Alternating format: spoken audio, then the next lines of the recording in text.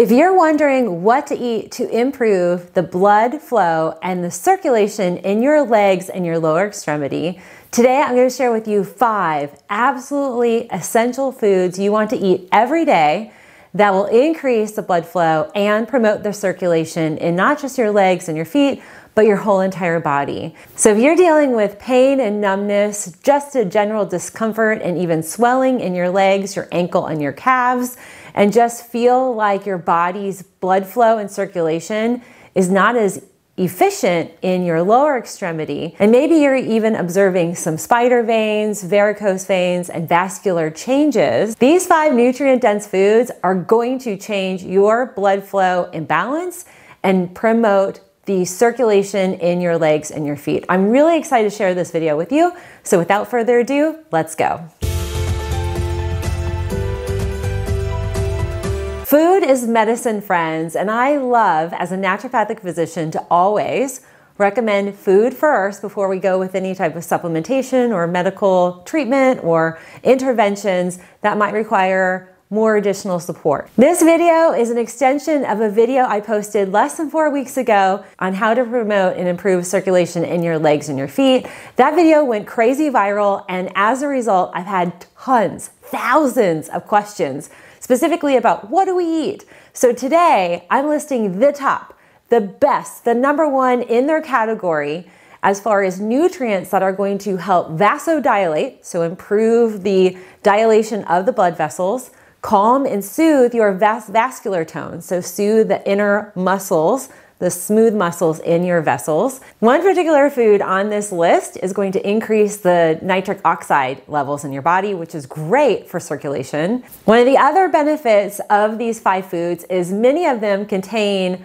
other key nutrients collectively that you need to promote blood flow and enhance the circulation in your whole entire body. So let's kick off with #1. This is a food that many of you probably are not eating on the daily, that we have seen a decline of this consumption in the last 50, 70 years, and it is consuming beef liver. Beef liver is powerful for enhancing blood flow and circulation. Particularly, beef liver is very high in its nutrient density of the whole cascade of B vitamins, but one particular B vitamin, B3, otherwise known as niacin, is in a superabundance in beef liver. The quantity of niacin that you're going to find in beef liver, it's actually 194% of the daily required intake. So you are really maxing out and enhancing that niacin intake. Niacin is a vasodilator. And if you've ever taken liquid Bs or even too many B vitamins, you might have gotten what we call a niacin flush. It literally vasodilates every vessel, every vasculature in your body. Sometimes we get flushing in and around the face, the arms, and the legs. The effectiveness of vasodilation is what helps to promote blood flow and increase circulation. Now, believe me, I'm not a huge fan of beef liver, but I'm going to share with you some powerful tactics and ways to incorporate beef liver into your daily diet, and I promise you it doesn't taste gross. I promise. I personally am not a fan of just plain beef liver. I don't like the taste of it, even the idea of eating liver, but I've conveniently found ways to sneak it into my diet I think you're going to enjoy too. So one powerful way to add beef liver into your daily diet is to actually take 1 to 2 tablespoons of cooked beef liver and add it to your smoothies. I know it sounds crazy. You're never going to taste it, especially if you have a dense smoothie and has bananas and berries and maybe even some other items on our list. You can temper any angst of the flavor and even the idea of adding beef liver. Believe me, this in a smoothie is really good. Another way is to add in ground beef liver into your regular ground meat. And my family, my son will eat ground meat, but we usually will eat a bison or we'll eat a full grass-fed organic meat. You can add that in. Even turkey meat, organic turkey, free-range turkey, you can add in liver, ground liver, and it can just blend in. And then if you're using a sauce, you'll never taste it. Another way to add in beef liver is to actually add it on pizzas or toppings to a pizza. So this can be, if you want to slice it up and make it into like a meatball, or even blend it with ground meat. However you do it, just add it onto your pizza. There's a lot of flavors with pizza, and it often will temper that kind of intensity of a beef liver. Now, an alternative here, if you're like, absolutely no way, I'm not gonna consume it as a food, you can incorporate encapsulated beef liver. And I'm gonna share with you in the description box below my favorite beef liver. I took this when I was pregnant. I could not handle any type of idea of like red meat at all when I was pregnant. Just the smell of it grossed me out. But the capsules are really good. The second food on my list is potassium dense, and it actually has the highest quantity of potassium out there. 1 cup of acorn squash is going to give you 896 milligrams of potassium. Now, potassium is a great balancer to sodium. And why this is really important, potassium will help minimize swelling and fluid retention that might be pressing on your veins and minimizing circulation flow. The blood flow can be impacted when we have swelling in our feet, our ankles, our calves, and the entire leg. The other thing that potassium does is it's also a vasodilator. It relaxes your vessels, especially when you have optimal levels. I test my patients in my clinic. I don't guess. So my motto is test, don't guess. I test them on their micronutrients, and always, without fail, my patients that have presenting symptoms of poor blood flow and leg blood circulation imbalances, without fail, they have a reduction, a deficiency in potassium, and the ratio between potassium and sodium is out of whack. And that is a huge calibration you want to have tweaked. And I love food first, and acorn squash is the way to do it. Now, acorn squash, let me share with you some ways to get this into your diet. It tends to be a seasonal squash. And so if you stock up on it and then prepare it, you can actually consume this throughout the year. You also are generally going to find, depending on the season, when it's not in season, you can find acorn squash in your frozen section. So that's a good way to add it into, say, a smoothie or soup. I also have patients that will dehydrate sliced acorn squash. And those same slices they will use before they dehydrate them. They will also use some of those slices and coat them with cumin and chili powder and use those within their tacos. Really yummy. I promise you, I've tried it. It's really yummy. And the dehydrated version's actually better than you would think. Another big benefit here is if you have muscle cramping and even restless leg syndrome, the potassium will help combat that. So you're going to get that muscle relaxing also in the calf muscle and just the overall leg. Number 3 on my list is the most power-packed, nutrient-dense vitamin K that you're going to find in a food. And it's 1 cup of steamed or cooked spinach.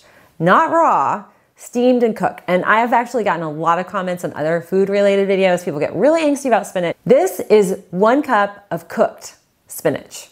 Very important to notate, cooked specifically. And 1 cup of cooked spinach has 888 milligrams of vitamin K. I actually have a whole video if you want to deep dive into the benefits of vitamin K. I'll post it right there. There'll be a link in the description box. I have a whole cardiovascular playlist that you might be interested in. But vitamin K is a blood clot preventer, and vitamin K clears out and cleans your arteries. This is really important, especially if you're dealing with PAD or any type of arterial blockage, calcification in arteries. Vitamin K is going to definitely combat that. Vitamin K breaks up blood clots. Blood clots are just basically dense fibrin-oriented red blood cells. Blood clots in the legs are very common, and blood clots can be the source of poor circulation and poor blood flow that a lot of folks don't even have diagnosed. So just FYI, you may want to schedule a Doppler, which is a scan of your legs. It's actually a scan of any part of your body, but generally you're going to find hip down. They can do a Doppler. It's kind of like a vein ultrasound, if you will, and it identifies if there's any blood clots. But vitamin K is highly effective. In general, it's okay to eat spinach if you are taking blood thinners. But again, 1 cup cooked spinach is the key.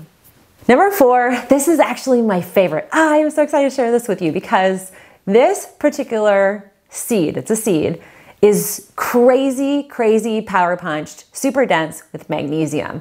I love magnesium. Magnesium in food, always number one. Pumpkin seeds are the winner here, and you're gonna find 156 milligrams in a dose of pumpkin seeds.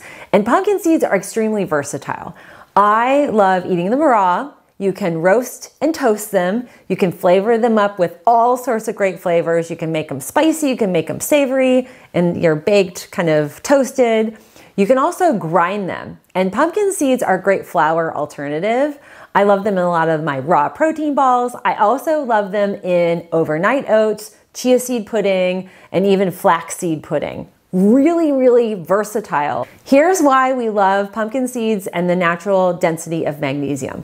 Magnesium is so great for relaxing your muscles and creating a vasodilation in your blood vessels.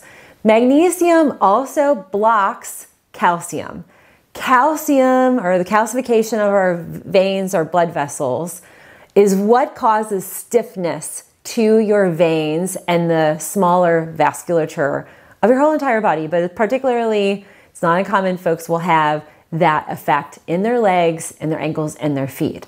So when we're looking at trying to improve blood flow and circulation, we need pliable, we need very flexible, go with the flow vessels. And how we achieve that is increasing your magnesium. Here's a really important stat for you to notate.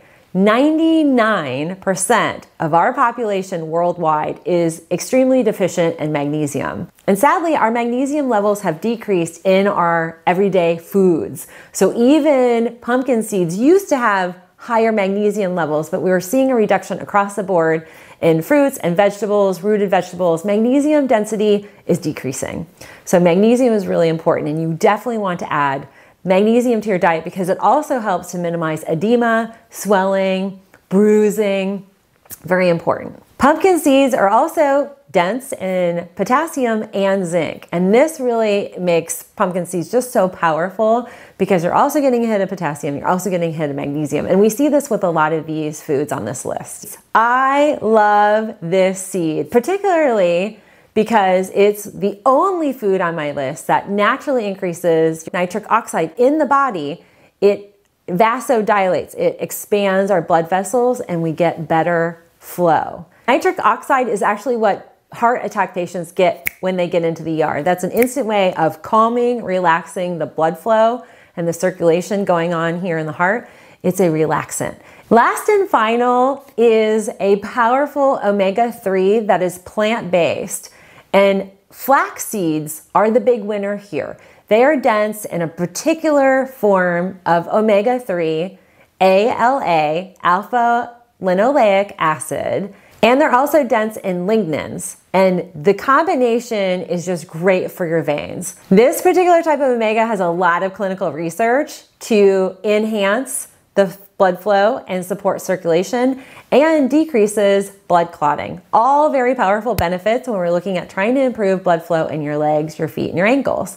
The other thing that I really like with this particular food is that the lignans are anti-inflammatory, and they're also a form of a phytonutrient that helps to balance hormones, particularly estrogen.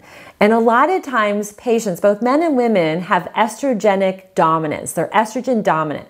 Estrogen in some high levels is not always the healthiest when it comes to the liver function in the body.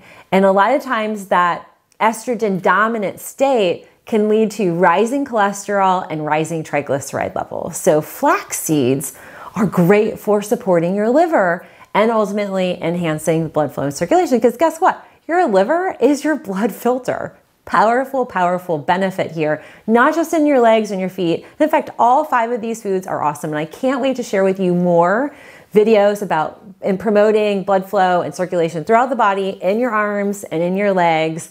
And our next video, stay tuned. If you haven't subscribed, hit that subscribe, hit the bell so you get notified. I have videos that come out every Tuesday, every Thursday, and every Sunday.